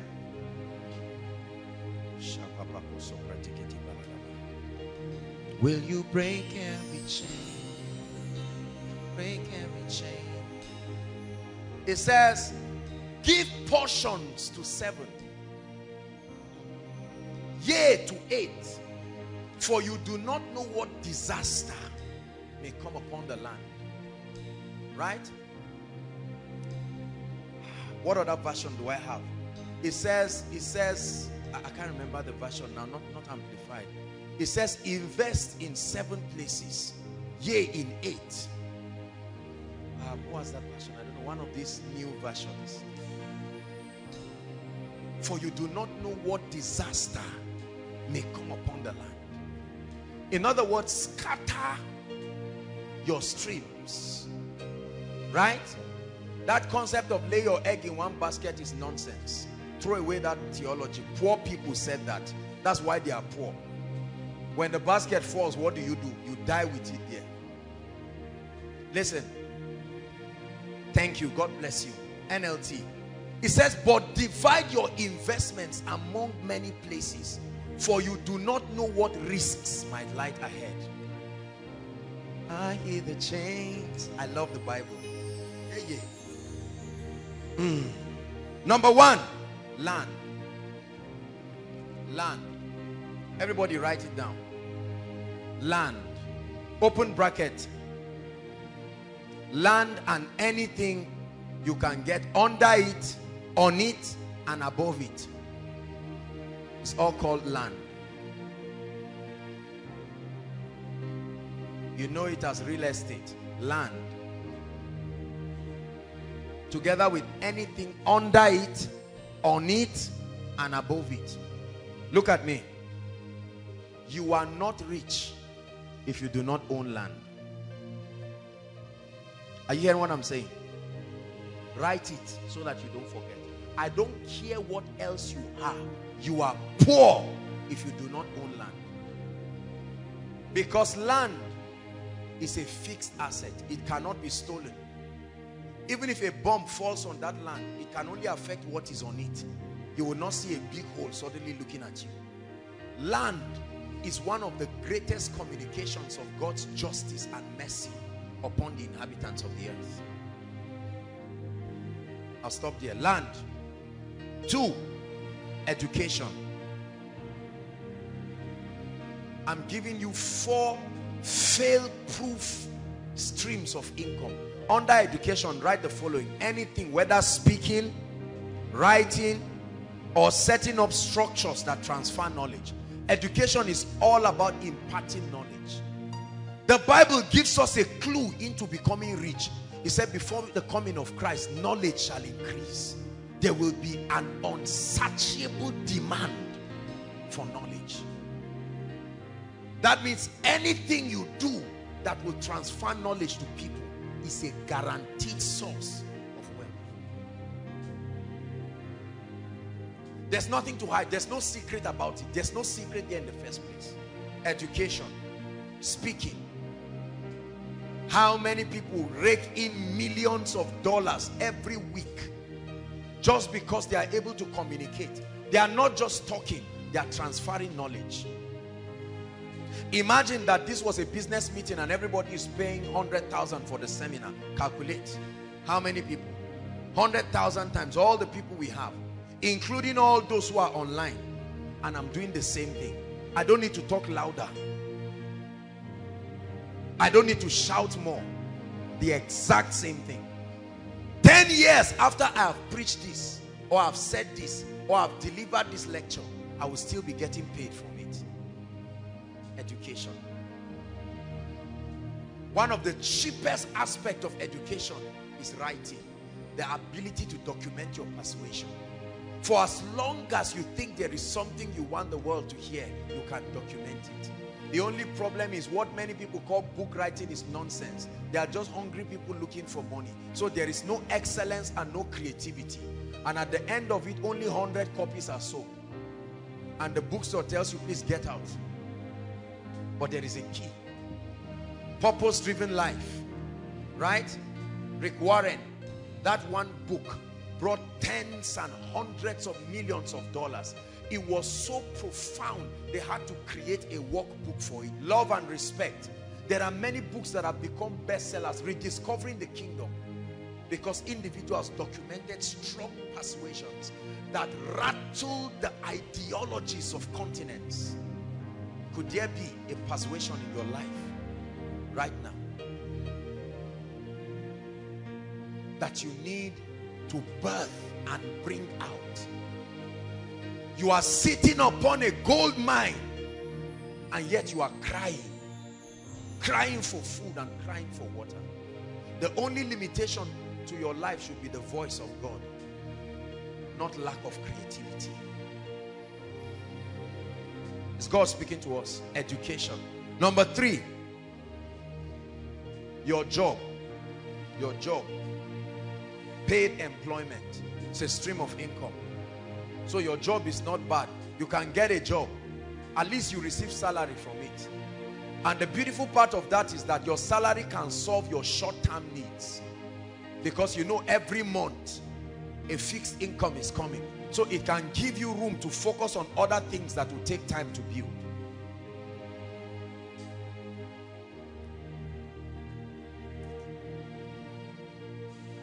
How many have I given? Let's stop at the last one. Transportation. The only reason why oil and gas is useful is because there are human beings that need to move around. We love oil and gas, but we hate transportation. How unwise. I know that the resources are also used for a lot of things, but did you know that for as long as there are human beings on earth, there must be movement. You studied something that was a clue to your prosperity, but you forgot. Remember what I think it was in biology, social studies, Mr. Niger. Biology, Mr. Niger. Movement as part of the quality of living things. Is that not true? That was the key to your wealth that you have been neglecting. Every day, immediately after Koinonia now, listen, every week, I don't know how, okay, I have an idea. You cannot imagine how much is given to the transport companies that transport people without fail every week. Is that not true? Transportation. If they were your bosses, it would have been your money. Are you getting what I'm saying? How many people have had 300,000, 400,000, and then they used it to buy 2 phones? Foolish person. Whereas the phone is not bringing you anything. There are sometimes in that big phone, only 300 naira will be there. And you can't make any call. You cannot even browse. Whereas you would have been able to buy, even if it was a small golf. These are the kinds of businesses that you don't even need to know how to drive. Right? The driver that carries me around, he started driving me 3 years ago. And within that 3 years, he has bought 2 extra cars. 2 extra cars. And I tell you, a large percentage of that was from my money. Think about that. They are always happy. You never see them frowning. They are smiling because every time he sees me, he sees his destiny. And for as long as I need his services, I will keep paying for it. How many of you are sitting on millions, hundreds of thousands, roaming around, whereas, or trying to get rooms and apartments to prove a point that does not have to be proved? You want to show people, now you live in a 3-bedroom flat that is empty with 1 small mattress in one of the rooms, and people think you are a big boy. You are not big, you are small. Whereas something would have been bringing you income. Let me tell you something. The transport sector is a mysterious sector people have never studied. It's a sector that starts bringing you money instantly. From the first day the car goes out, by evening money is coming. 5 a.m. in the morning, brothers and sisters, there are people who get up begging, whether it is town service, whether it is wherever.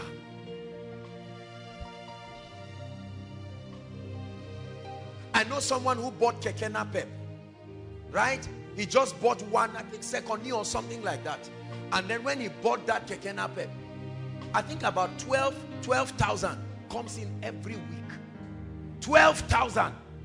He just went and registered it with the association, National Union, those their union. And then he's around praising the Lord and giving tithe every week. And you are saying, this guy, is he a thief? No. Do you have to be smart to do that? Not necessarily. You just have to be poor. And that's why I told you, there is no reason, brothers and sisters, for people to be poor. What's wrong with 5 people coming together? You all have 50,000. Have a very well-defined term. You don't need to wait till you have 1 million. What's wrong with 3 or 4 people coming together? All of them having 100,000. And you buy a golf. In 4-5 months, you are broken even. And you can buy another one. And then buy another one. While that is happening, you are busy increasing your financial intelligence. How much have you spent from January to this year? To now? Some of you, millions. Look at how many of our parents are sitting down and getting angry at people. How many times did they pay them arrears of millions? What did they do with it? They went to a club and called friends and blew the money. They blew 1 golf away in 1 night to prove that their arrears has arrived. And yet we keep blaming God. But tonight God is giving somebody intelligence. You don't need to register any company. You don't need to know anybody. With an average car or an average golf, at least 3,000 is coming for you every day. This is the minimum.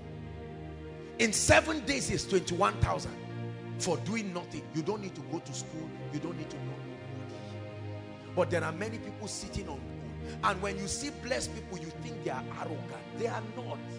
They are not. The income that comes to your hand is in direct proportion to the demand. The transport sector.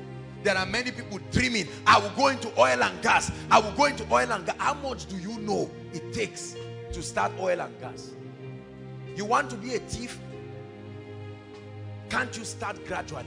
How many people are sitting on 5 million, 10 million? They are waiting to buy oil blocks of billions. You have eaten your own prosperity by yourself.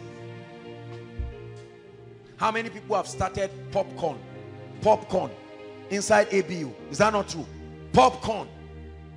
I'll never forget years ago when one of, I think that was in 2006 or 7, I wanted to start one popcorn business in New Bamadi, and I wanted somebody to manage for me. So I sent him to go and do a research for me on everything.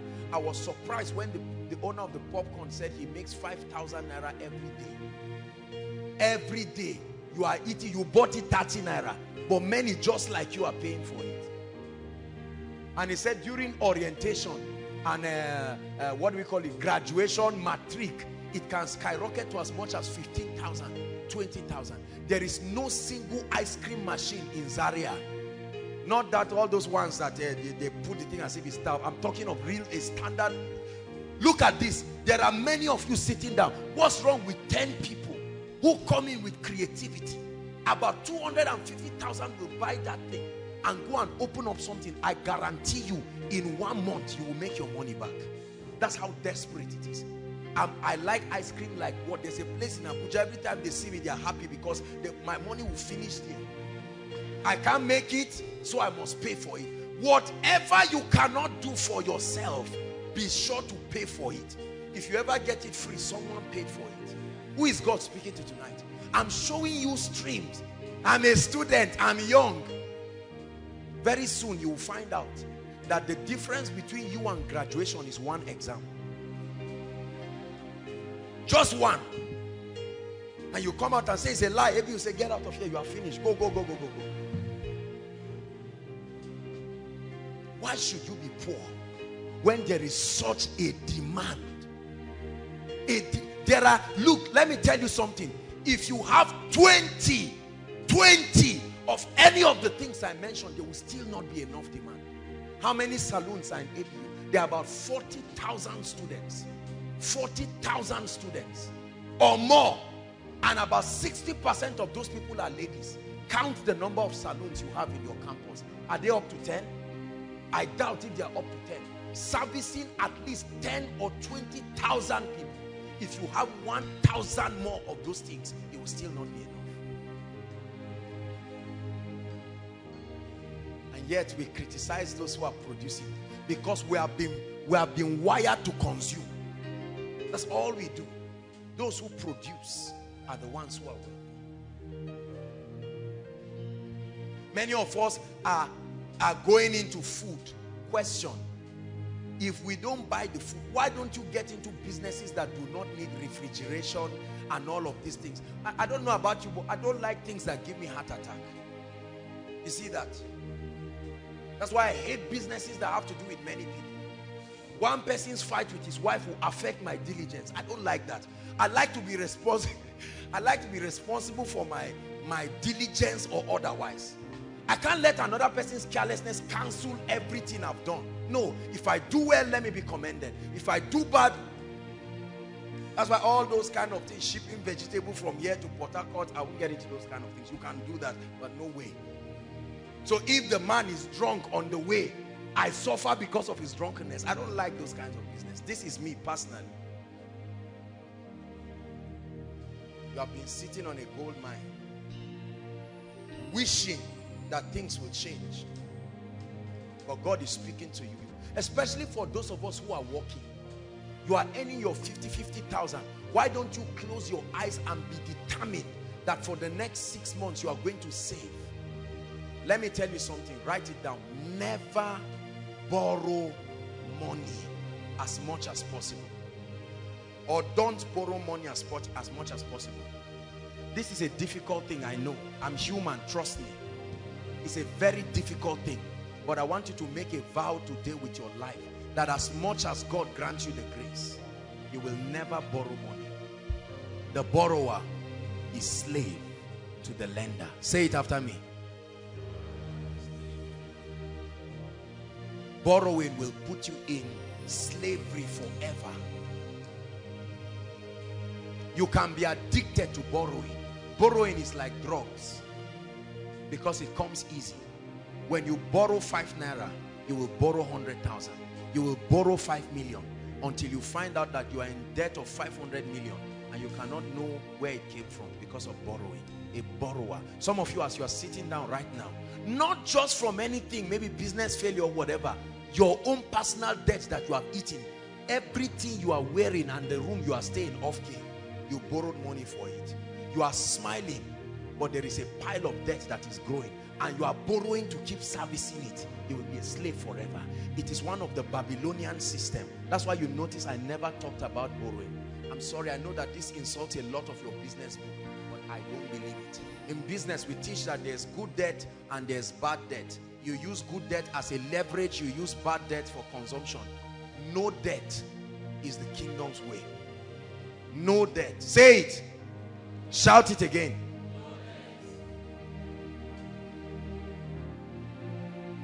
After hearing all that I've told you today, you can choose to be emotional about what I've said and get up and return back like someone returning back to his vomit.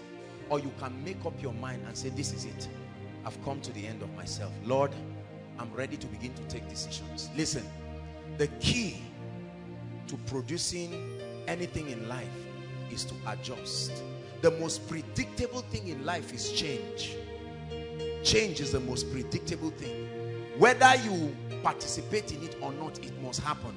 There are two kinds of people. There are victims of change and there are initiators of change.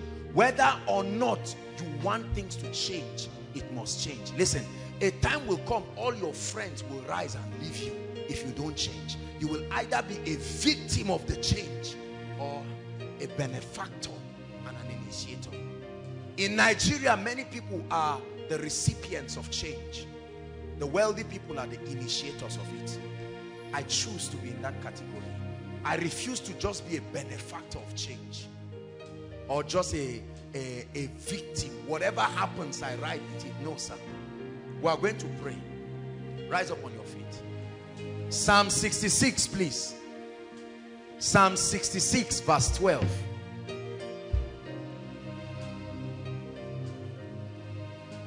Psalm 66, verse 12.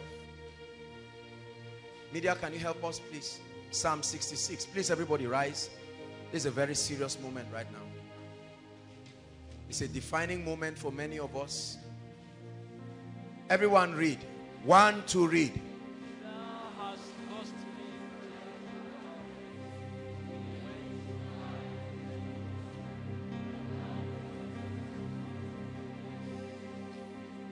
It says we went through fire. We went through water.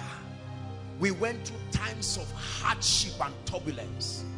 But by your wisdom, you have brought us into a wealthy place. I announce to you, Koinonia, there is a place called the wealthy place. There is a place. It's a place of plenty. It's a land of abundance. And it is absolutely left to you. I read you a scripture that the profit of the earth is for all. Take over, take over. I have come to the end of myself. Take over, take over. I have touched the end of myself.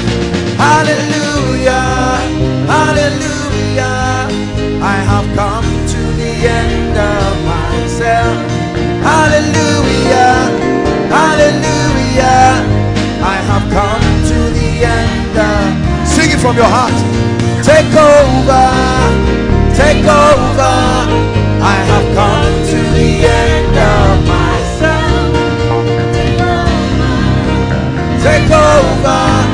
I have touched the end of myself. Hallelujah, hallelujah. I have come to the end of myself. Hallelujah, hallelujah. I have come to the end. I still remember it as clear as yesterday. The night, 2004, lying down in my room at area BZ, I remember getting up and making a vow. I said, Lord, this is it.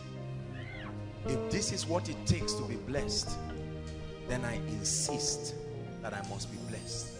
I read Miles Monroe's books, Discovering Your Potential, just that one book. Please hear me. And I made a vow. I told myself, I know that it will not happen overnight, but no matter how slow, I am willing to pay the price. I told myself, even if I have to leap into the wealthy place, I'm going there. I made up my mind. I said, I'm tired. I made up my mind that my children will never get up to see a cruel and wicked father because of prosperity. I made up my mind that I will never teach error in ministry because I'm looking for money.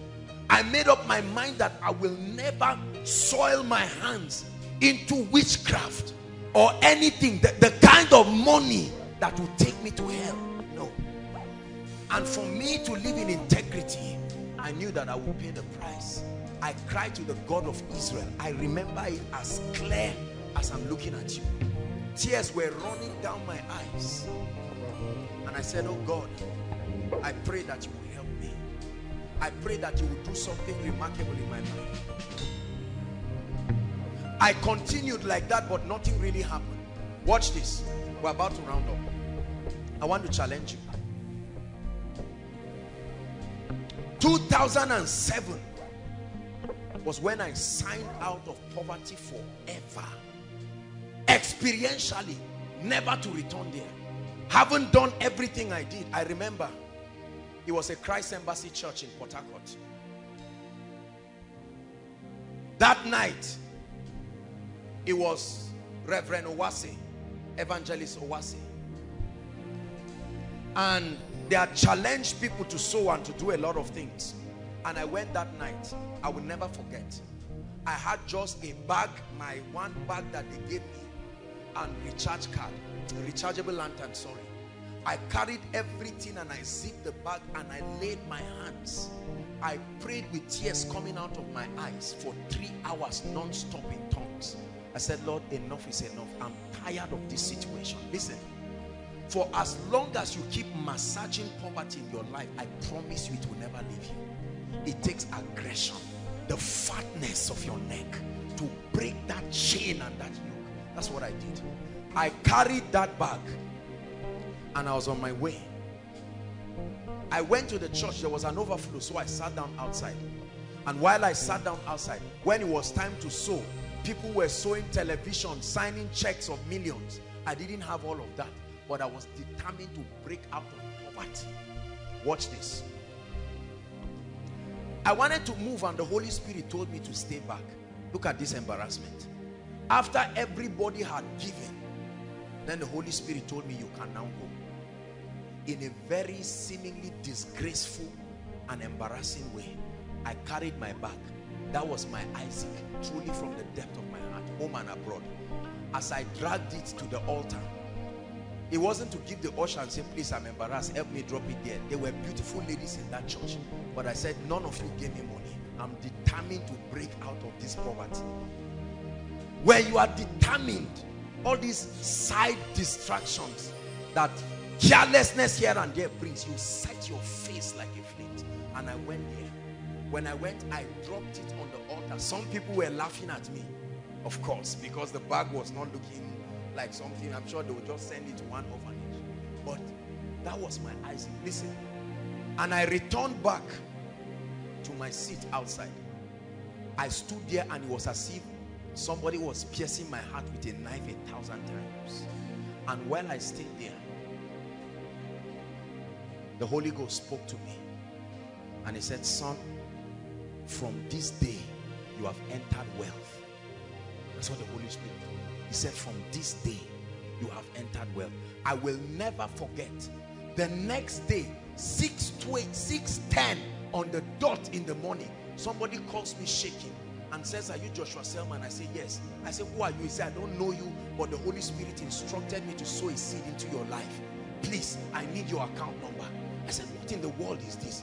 A few days later, the chairman, board of trustee of this ministry, he's a general now, he called me, and I think he transferred, how much was it, 400,000 or something into my account. No, he first gave me 150,000. He said, the Lord led me to tell you that you should buy a laptop and also buy a camera. They were doing a promo. Within a span of about 1 week, having prepared myself, the door started opening mysteriously. In less than 4 to 5 months, I made my first million. I will never forget how it felt that day. Not borrow, not father's money, not uncle and auntie, not our money. I just stood there and I said, there is a wealthy place. Time will never change anything. Decisions do. I'm going to challenge everyone to sow a seed. If you don't believe in what I'm saying, please stop. We're rounding up. The Lord led me to do this. I'm going to challenge everybody. I want you to sow a seed. It's very important. Help. I can help. It's not about money. You know that we're people of integrity here. But I want to challenge you to sow a seed. Even if it's not something you can do now, but I want to challenge you. Something that you will connect with and say, Lord, I'm tired. Please, if you don't believe it, you don't need to argue. Just remain where you are. But I have seen. This is the correct context in which sowing of seed comes into place. Not just telling people, sow. No. When you guide them and this foundation is there, then you will sow. There is a minimum offering. There is a minimum amount. I can never give God less than that for the rest of my life. I will be a wicked person. No! I put a benchmark, not in the house of God again. I want to pray for you from the depth of my heart. We have called it the year of the rain. I don't want to fool you. We are not native doctors. There is a law. Please, I want you to package a seed and lift it up. Take over. Take over. We have come to the end of ourselves. Take over. Take over. We have touched the end of ourselves. Hallelujah. Hallelujah. We have come to the end of ourselves. Hallelujah. Hallelujah. One more time, just one time. Hey, take over. Take over.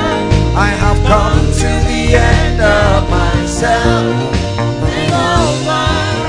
Take over. I have come to the end of myself.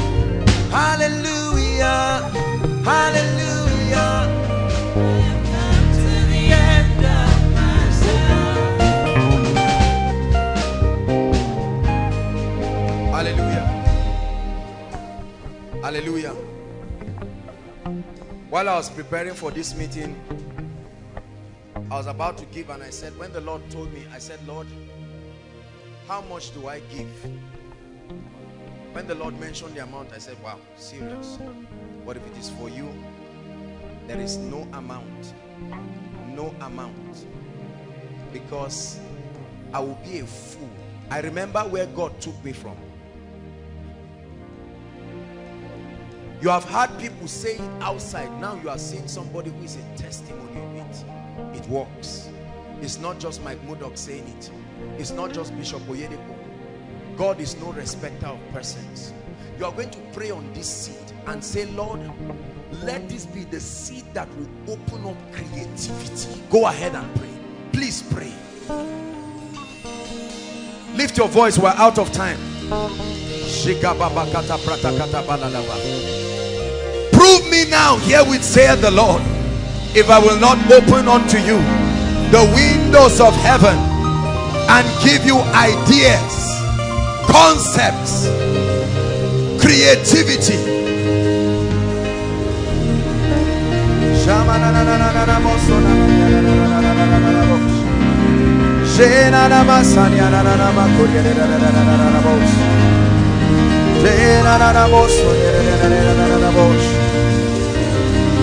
Please pray.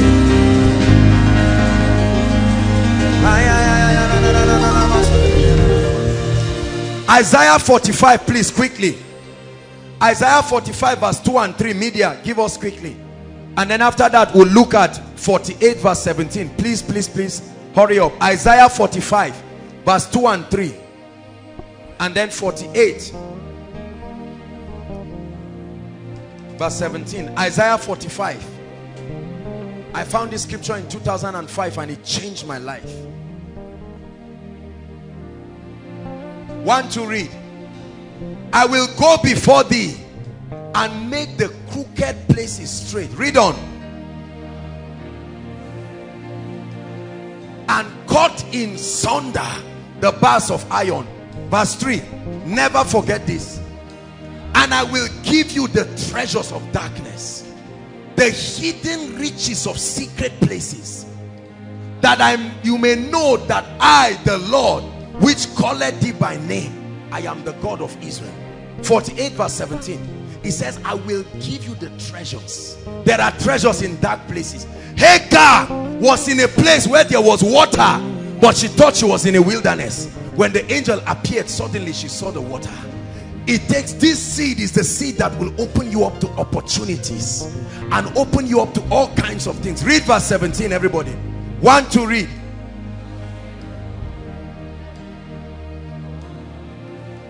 I am the Lord thy God, which teacheth thee to profit. I can lead you to the business. I can connect you to the people. I can show you what financial vehicle can turn around your life. Lift your voice and pray in 1 minute. Lord, with this seed, turn around my captivity. Are you praying, Koinonia? Like the streams of the Negev.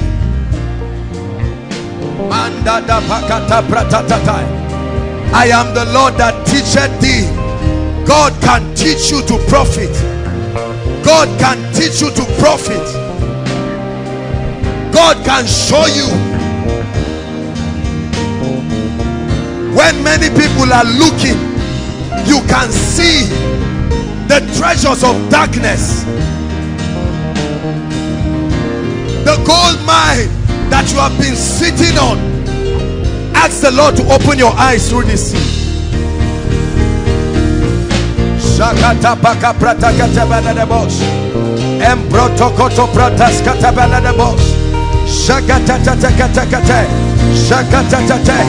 Is the year of the rain. Is the year of the rain. Is the year of the rain. Is the year of the rain. Lord, I'm tired of this financial level. I'm tired of this dimension. With this seed, I ask for an outpouring of creativity, an outpouring of insight. Show me what I need to do to take that business to the next level. Show me the streams of income that I need to put my hand upon, and by favor bring me resources, bring me people, bring me opportunities.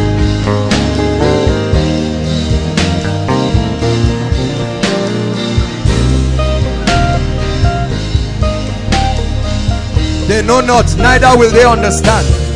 They grope in darkness and the earth is out of course. Have I not said, ye are gods, and all of you are children of the Most High? But you shall die like men and fall like one of these princes. Hallelujah. Lift up your seed above your head as I pray for you. Father, we mean business with our financial destinies. Father, in the name of Jesus Christ, these seeds that are lifted, cause be me and my generation if I've misled your people and if I've deceived them. But Lord, if what I have taught your people is the truth of God's word, I pray that there be a performance. In the name of Jesus Christ, Lord, in a mysterious way, beginning from the month of July, open people up to mysterious dimensions of wealth. In the name of Jesus Christ. For some of you, God will connect you to business ideas.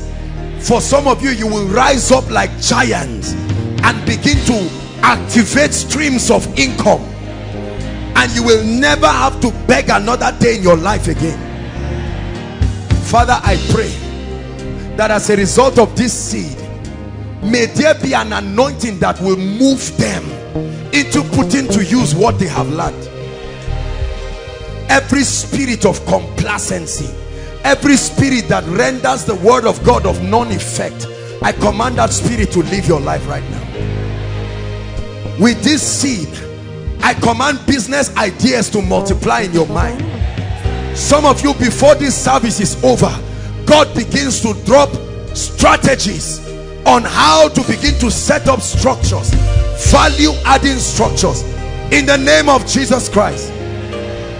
With this seed, we cause poverty to its roots in the name of Jesus.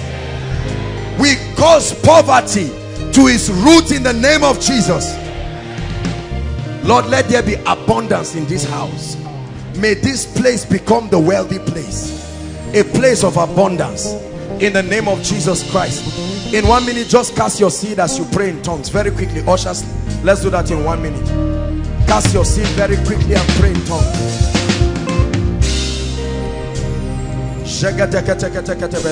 Pray. My story is changing, oh God. God is not a man that he should lie, not a son of man that he should repent. Pray in tongues quickly in 1 minute.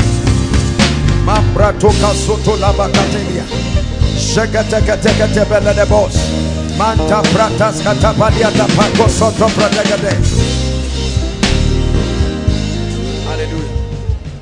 Hallelujah. Those worshiping with us for the first time, please make your way out while I speak to the house. If we are worshiping with us for the first time, just keep coming out while the rest of us lift our hands. Please, very quickly.